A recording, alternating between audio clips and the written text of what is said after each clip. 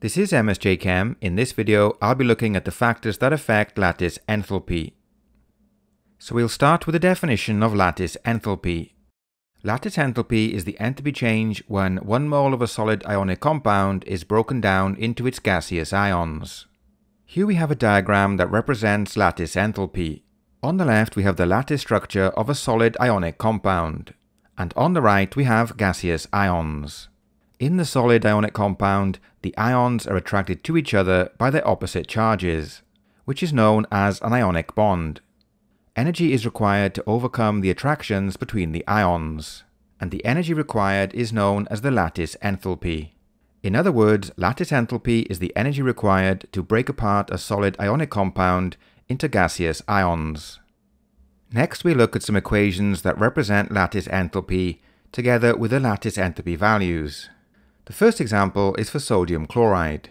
In this equation, 1 mole of solid sodium chloride is broken down into 1 mole of gaseous sodium ions and 1 mole of gaseous chloride ions. The lattice enthalpy of sodium chloride is 790 kilojoules per mole. The next example is for lithium chloride. This equation shows the breakdown of 1 mole of solid lithium chloride into 1 mole of gaseous lithium ions and 1 mole of gaseous chloride ions. The lattice enthalpy is 864 kilojoules per mole. The next equation is for sodium oxide, which breaks down into 2 moles of gaseous sodium ions and 1 mole of gaseous oxide ions, and the lattice enthalpy is 2528 kilojoules per mole.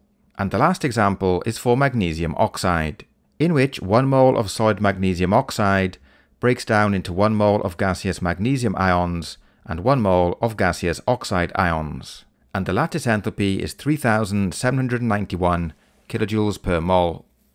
If we look at the values of the lattice enthalpies, we can see they vary quite considerably.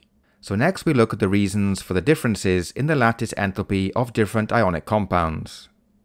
The first factor that we look at is the effect of ionic radius on the lattice enthalpy. In this table we have data for 2 ionic compounds, sodium chloride and lithium chloride. The radius of the anion is the same for both compounds, which both contain the chloride ion. However, the cation radius is different. From the data, we can see that the lithium ion has a smaller radius than the sodium ion. And if we look at the lattice enthalpy, we can see that lithium chloride has a higher lattice enthalpy than sodium chloride. So what's the reason for the higher lattice enthalpy of lithium chloride? The reason for the higher lattice enthalpy of lithium chloride is the smaller radius of the lithium ion compared to the sodium ion. The smaller the ionic radius, the greater the attraction between the ions, and the stronger the ionic bond. And this results in a higher value for the lattice enthalpy. So to summarize, the smaller the ionic radius of the ion, the stronger the ionic bond and the higher the value of the lattice enthalpy. And this explains why lithium chloride has a higher lattice enthalpy than sodium chloride. Next we look at the effect of the ionic charge and the ionic radius on the lattice enthalpy. In this table we have data for 2 ionic compounds, sodium oxide and magnesium oxide.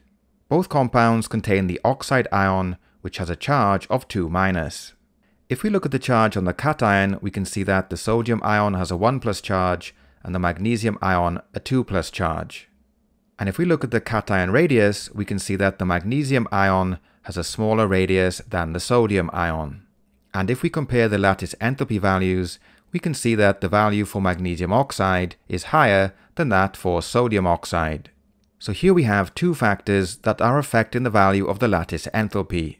They are the charge on the ion and the ionic radius. The magnesium ion has a higher charge and a smaller radius, and this results in magnesium oxide having a higher lattice enthalpy value than sodium oxide. So to summarize, the greater the charge on the ion and the smaller the ionic radius, the stronger the ionic bond and the higher the value of the lattice enthalpy. So let's end the video with a summary. Lattice enthalpy can be thought of as the energy required to break up a solid ionic compound into its gaseous ions, as we can see in the diagram shown. Lattice enthalpy can be represented in an equation, where 1 mole of solid ionic compound is broken down into its gaseous ions, as we can see from these 4 equations. and the value of the lattice enthalpy depends on two factors, which are charge on the ion and the ionic radius. The higher the charge on the ion and the smaller the ionic radius, the stronger the ionic bond and the higher the value of the lattice enthalpy.